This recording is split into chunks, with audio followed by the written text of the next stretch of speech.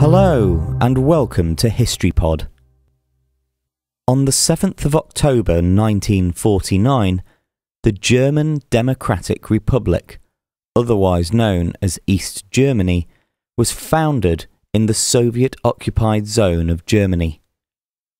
The constitution that was adopted bore striking similarities to the Weimar Constitution of 1919 and was based largely on a draft written in 1946 that was intended for a united Germany.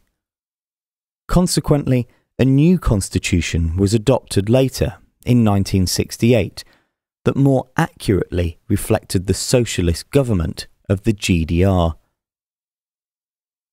The establishment of the German Democratic Republic made permanent the division of Germany that had been implemented in 1945.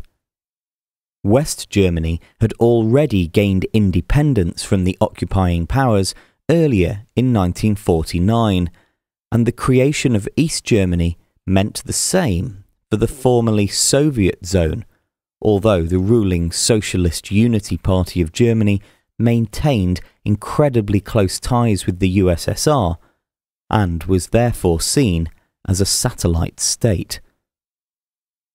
The position of head of state was originally taken by Wilhelm Pieck, who was president until his death in 1960.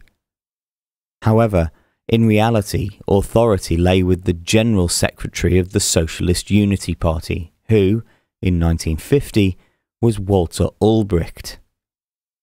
On the president's death, his position was dissolved, and the office of president was replaced by the State Council. As the chairman position was commonly held by the party's general secretary, this gave Ulbricht and his successors ultimate power in the GDR. Following the peaceful revolution in 1989 and the fall of the Berlin Wall, East Germany experienced the first truly democratic elections that dramatically reduced the power of the Socialist Unity Party and, later, led to the reunification of Germany that took place on the 3rd of October 1990.